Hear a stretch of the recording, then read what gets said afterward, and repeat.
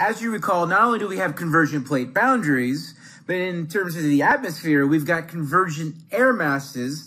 In the case of the global pressure belts, the Intertropical Convergence Zone, or that equatorial low pressure trough, I've emphasized this numerous times, a dense rain belt that we find somewhere there along or near the equator, where we have a predominant low pressure that's there year round. Low pressure, once again, wet precipitation. We should think of low pressure as being very much areas we get a lot of rain. And so here we have air flowing in the same direction, converging. And in the case of this particular area, you got a lot of warm, moist air that converges, that's eventually going to rise, condense, cool as it rises, and fall back down as rain, creating this rain belt. But then as you go farther away from this particular convergence, we have high pressures, dry areas, and that explains the world's deserts. So once again, emphasizing this idea of convergence on this side view of our atmosphere. But as we've learned, this intertropical convergence zone, or this dense rain belt, it moves. And so during the summer months, it moves to the north. And so it moves over, would say, 10 degrees north, 15 degrees north. And so what that means is those places now suddenly get a huge amount of rain during their summertime. So it's very important to keep in mind that this dense rain belt moves throughout the year. Now we have the other time of the year, the winter, in which the intertropical convergence zone, that dense rain belt, moves south of the equator, leaving here at 15 degrees north, where we just were getting dense, a heavy amount of rain. Now we're extremely dry because we're underneath a high pressure. Another way to visualize just what I said is now looking at the global view. So essentially looking at as if we're from space, where beforehand we're kind of looking at the side view of our atmosphere. And so once again, that equatorial low pressure trough, we've got that white dashed line, which is South Asia, the yellow dashed line, that's where we are, Indianapolis. So that dashed white line, South Asia, we can see during June, it's underneath the equatorial low pressure. So it gets a huge amount of rain. And then now by December, everything then shifts to the south. And so here we see South Asia, that white dashed line. It didn't move, but the global air pressure belts did move. And so now in the wintertime, they're dominated by a pronounced high pressure. So what we have going on here is we have a pattern of, in the summertime, ITCZ being overhead, so a lot of rain, whereas then in the wintertime, the subtropical high pressure moves over, and so it gets quite dry.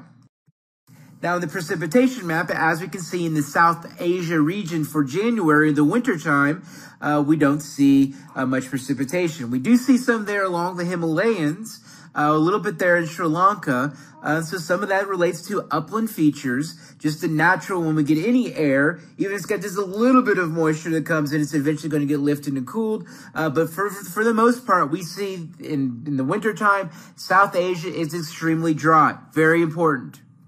Whoa, we have a major difference here come the summertime. Now we have a lot amount of rain, in particular there along the eastern part of South Asia and, of course, the Western Ghats.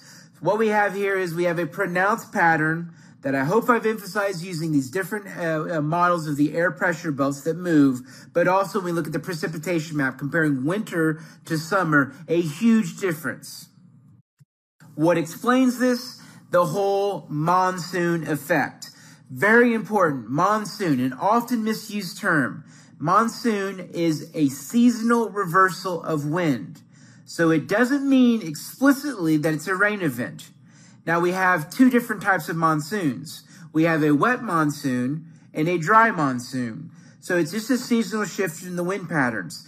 What I have here is I'm trying to showcase are once again the upland features, and they're in yellow. But that red line that moves and kind of meanders, that is the intertropical convergence zone. And so air is converging. And so wherever that red line is, arrows are going, or the air is going towards that red line.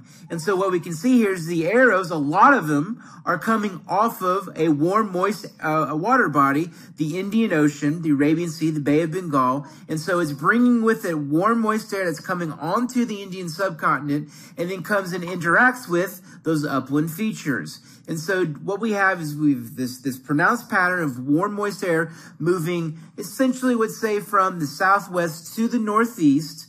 blowing from the Indian Ocean, typically beginning more like June, but the season is April to October, but really June is the start of it. And this is where 80% of the rainfall for South Asia comes from. And so the torrential rains and floods of this particular pattern of warm, moist air moving over the Indian subcontinent and then interacting with uplands, we're going to get a huge amount of orographic precipitation.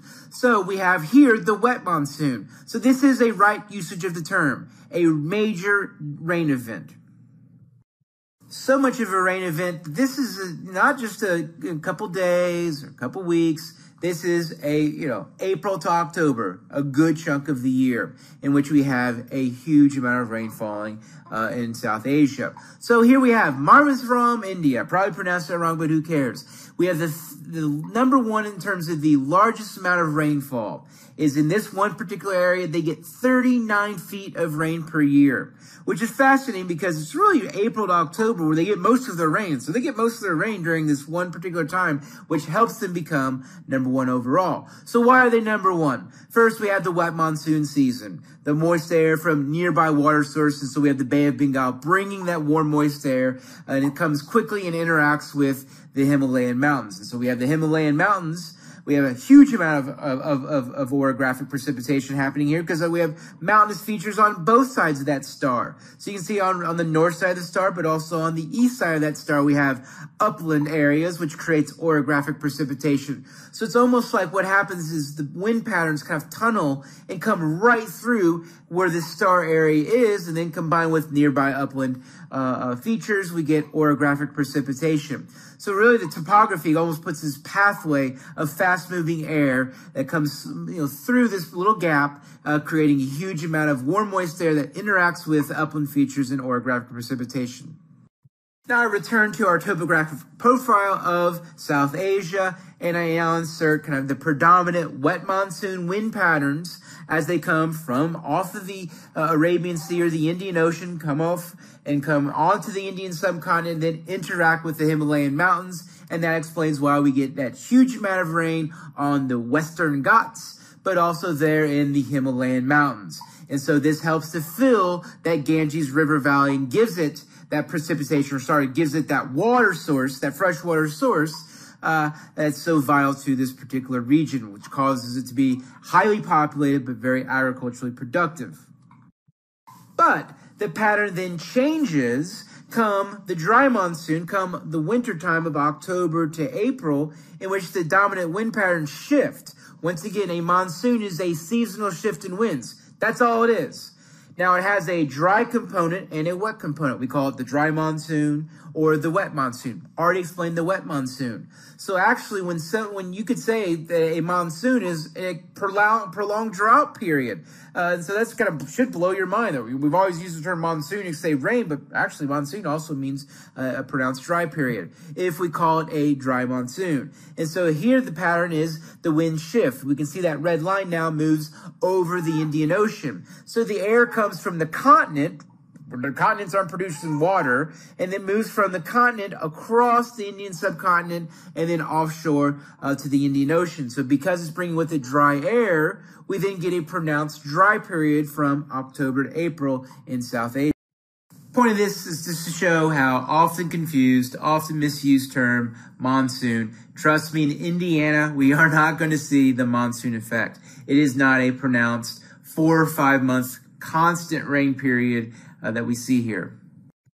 Here we have a bar graph that shows rainfall throughout the year in one of these cities of South Asia in India called Kolkata, also referred to as Calcutta, but Kolkata. What you see at the bottom is JFM, all of those. Those are the months of the year. So beginning with January, February, March, April, and of course ending with December. And we can see a definite period of higher amount of rainfall there in the summertime compared to a drier period there in November to April. Here's the picture from Calcutta during the wet monsoon season.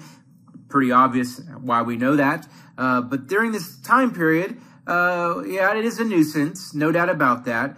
this isn't the cleanest of cities, and so just imagine the sewer and all that with all the backup, and probably not the cleanest of water. I wouldn't suggest, my children to go out and play in the water. So obviously a nuisance for this cabbie, or this taxi, for moving people from one place to another. But look, everyone's happy. In the wet monsoon season, actually it's something that's a positive. It's something that's to look forward to. It's what they view as a source of life. Here we see an aerial photo of the wet monsoon season and the dry monsoon season, so two different time periods of the year, but of the same place, the same vantage point. On the left-hand side of the image is the Indus River, and so essentially at the northern part of this particular image of both of these is the Indus River and the Thar, or the Great Indian Deserts. We can see during the wet monsoon season, the countryside greens up. We can see the river very clearly as it meanders its way through Pakistan, whereas in the dry monsoon season, it's very faint, but also very, much less green, more brown there in the dry monsoon season. So the countryside essentially turns green during this period, and the dry season dust and dirt is washed away from that 60+ straight days of rain that we find during the wet monsoon. And here we'll see a before and after pic. So here's during the wet monsoon, and that same vantage point during the dry monsoon. So we can see a pronounced difference. Very important to consider also the fact of this monsoon period. It shifts, and we have a predictable pattern in terms of the time of year, but sometimes it comes early, sometimes it comes late. Sometimes it comes in huge amounts. Sometimes it comes kind of sprinkled throughout throughout much of the monsoon period. That's one of the things we think about agricultural areas, is where it thrives a lot, where a lot of people work in agriculture, 2/3 of the population. So this is very important to keep in mind, is this shifting pattern and how much of an importance it is for actually the everyday lives of the people.